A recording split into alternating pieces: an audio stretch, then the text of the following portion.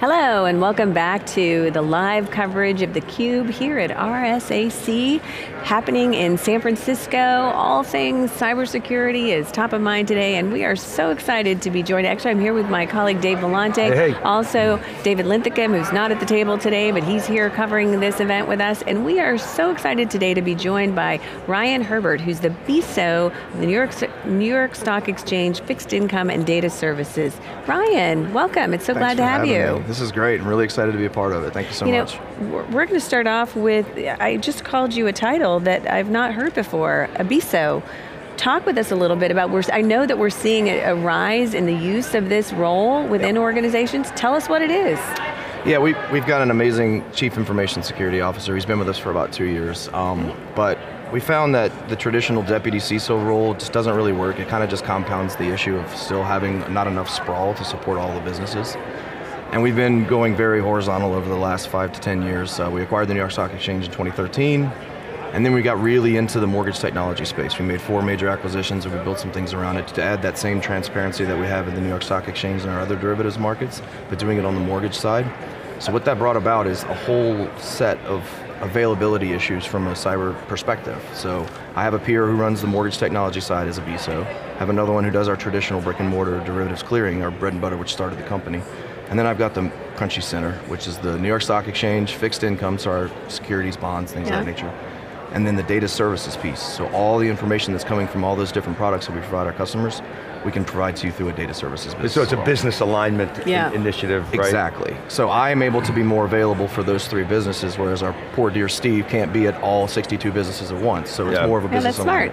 That's IBM has a BISO. Yeah. Yeah, Dimple. Okay. And they have multiple BISOs, and they were telling me that they sort of patterned it after they did this with the chief data officer.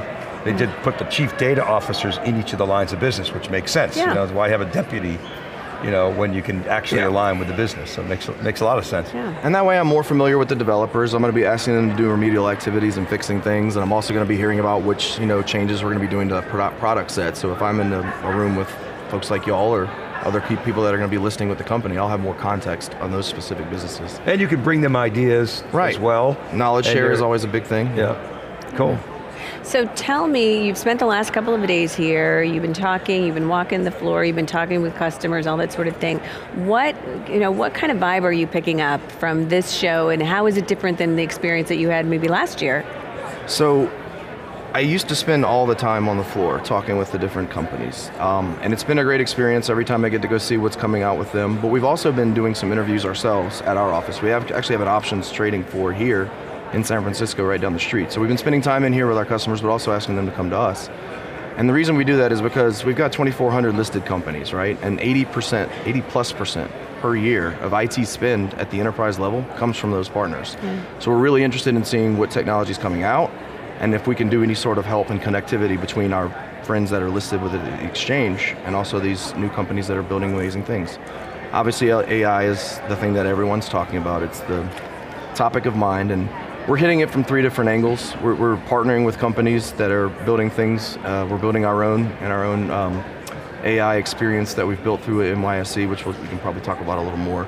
And then we're also true blue finding vendors that are doing solution sets within that space that we need to work with. So 3 different tranches of AI, so it's a lot of talk in that space. And you announced the AI Center of Excellence, and I want to ask you about that, but were you here last year?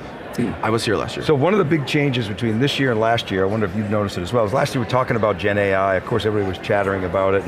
The bad guys are going to use AI to write better phishing emails, but eventually the defenders are going to, you heard that narrative. What's different this year is, wow, natural language processing, Gen AI is different.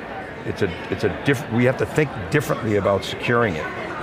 It's just like cloud created the API seams, LLMs are creating new vulnerabilities. Have you heard that? Do you see that?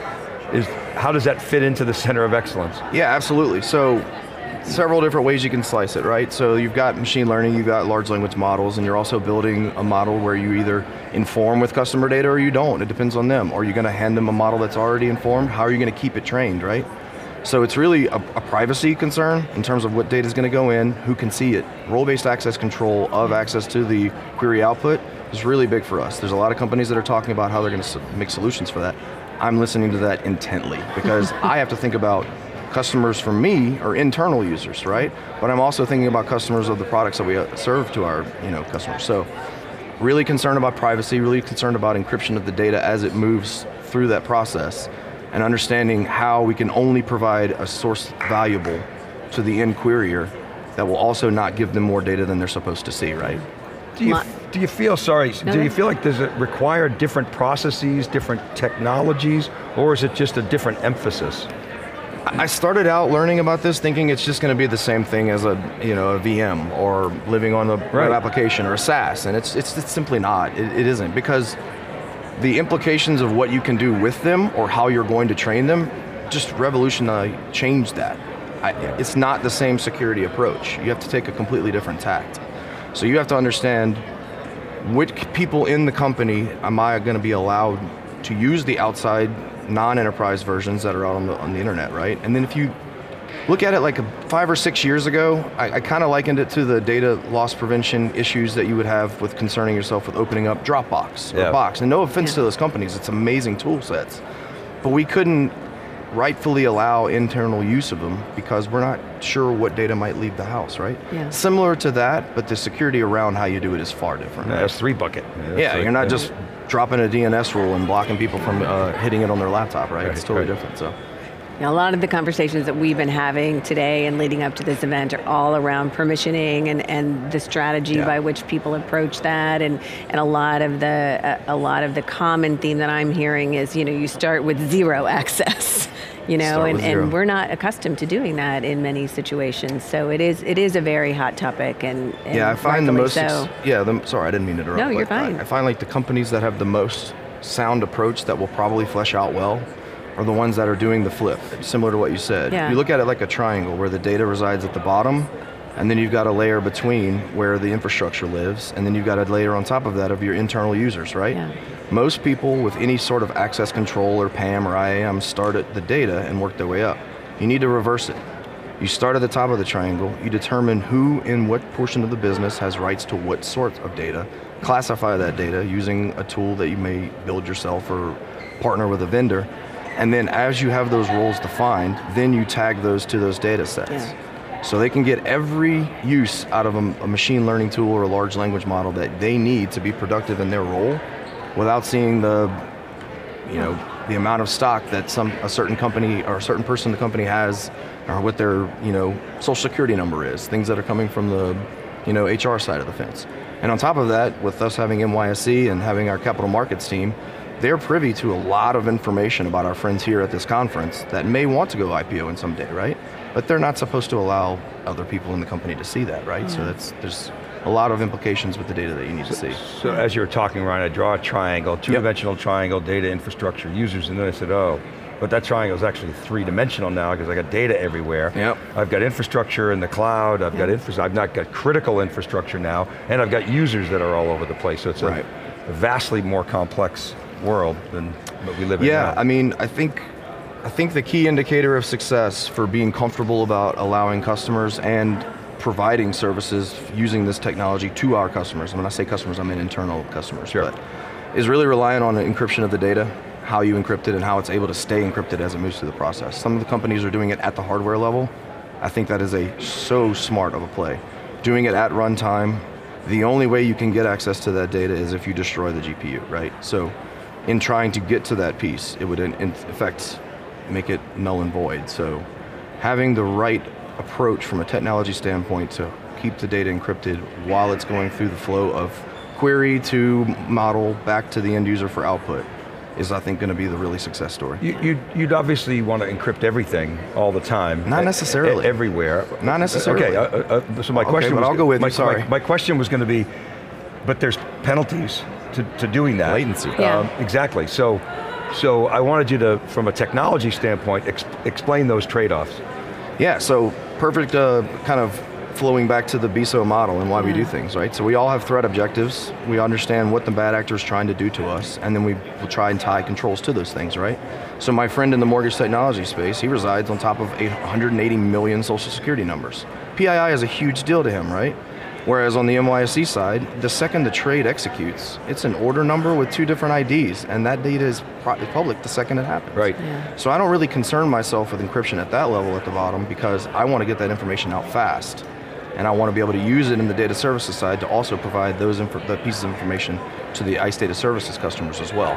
So latency is a huge concern, whereas if you're allowing encryption to not affect that, then we could talk about doing it across the company, but at this point I'm not there. So 2 things there. One is sometimes it's not necessary. Right. Right, for public data. When it is necessary, let me rephrase. So when it is necessary, presumably you'd want to do it all the time, but there are trade-offs. Yes. What are those trade-offs? And is the technology industry essentially compressing those such that they are now irrelevant, or are they still a consideration for a technologist? Not irrelevant, still strong consideration needs to be had, and it goes back to the data classification piece, right? So if you identify and understand where it resides, who needs access to it from an internal and external perspective, then you can rationalize the cost of encrypting across the board. But at this point, it just doesn't make sense for all pieces of the data, right? Yeah. So that's just kind of where I am. There's an expense there. Opinion. Right, there's an expense. That's not worth it at this point in time. Right. The reason I ask is there's always a difference between when you talk to a practitioner and you talk to a vendor, there's always a gap. Yeah. The encryption guys, as they know, we've eliminated those penalties. They're so infinitesimal that they're de minimis, but that's not the case. Well, and you have to also think about the employee experience, and if you ratchet things down so much that just the process of trying to do your job is so, really frustrating, then we don't make any forward progress. So I think that's a major focus point for us this year, is user experience for both customer and internal customer, right? So finding the easiest way to perform menial day-to-day tasks using AI, but not ratcheting it down so much that it becomes unusable, right? Well, that's an ongoing balance, isn't it? It's always going to be. You want to put the handcuffs on, but then again, you got to take the handcuffs off to allow business flexibility. And you nailed it, yeah. So before we wrap our conversation, I think you had some news around Launchpad, and I know that you announced Launchpad in the fall of 2023, but I think your news is maybe kind of exciting. Yeah, so we've been talking about doing Launchpad for quite some time. We really wanted to showcase the fact that we're a technology company, right? Obviously we provide a traditional 234-year-old company in the New York Stock Exchange, but at the root of it, we're building technology to support our customers. And we want to influence what their decisions may be in the right way. So we built an instance of a cloud-provided service. I won't name them because they're not a part of it in Folsom, but we're using our VC friends and my ability to go out and just find tech that I think is interesting and cool. And we found a company named Oasis. They do non-human accounts, and we've already put it out on the Launchpad, so now everyone within the company can go access, see the tool, see what it does, find use cases, provide knowledge share, give it back to that company as well to improve upon it. And now every time that I'm talking to these VCs or these folks that have their nice booths in here, I go, do you have a problem with non-human accounts? We do. Have you talked to Oasis? You need to talk to those guys. It's just a good way to start seeding that conversation with our listed companies and with our own internal users as well. So. And Oasis is the first. That's the first. We've got about 50 or so in the queue that aren't public information, but we're 50. 50. Ah, okay, busy. Yeah. Yeah.